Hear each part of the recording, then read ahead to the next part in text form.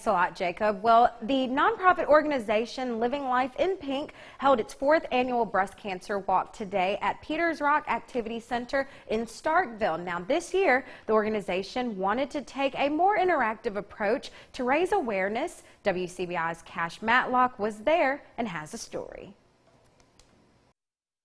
In 2014, July 12th of 2014, I was diagnosed with breast cancer. These are the words that can bring fear to almost anyone, but they're also the words that can bring an entire community together. Living Life in Pink is a Starkville-based nonprofit organization focused on making a difference in the community. So our walk is just a little bit different. I guess you can call it a parade walk or whatever.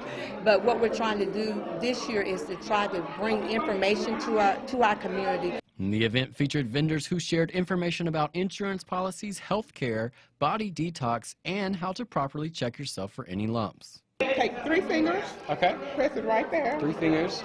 Press down gentle in a slow circular motion. Can you feel it? Yes. So I'm able to feel like a small lump. Yes. Okay. Vendors say it's important for everyone to get checked. If you don't have the financial need to get it, have a mammogram done, OCH Breast Center can offer some free assistance for you. Event coordinator and cancer survivor Linda Young says she wants to one day not just be able to provide free information, but free items that cancer survivors may not have access to.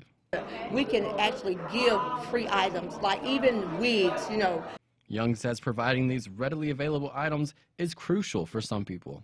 Because cancer is so expensive, and one diagnosis can totally bankrupt you. Breast cancer is one of the most common diseases in the United States, but event organizers say the majority of people don't look for the early signs. Because they're not doing their monthly breast examinations, they're not getting their checkups, and they're just not aware of their body and what's going on. But despite the lack of knowledge, the men and women of Living Life in Pink are optimistic for the future. And hopefully one day, that in the near future, that we'll have a big parade straight downtown Starkville. In Starkville, Cash Matlock, WCBI News. Now, if you'd like more information or on how to get involved, you can visit Living Life in Pink's Facebook page.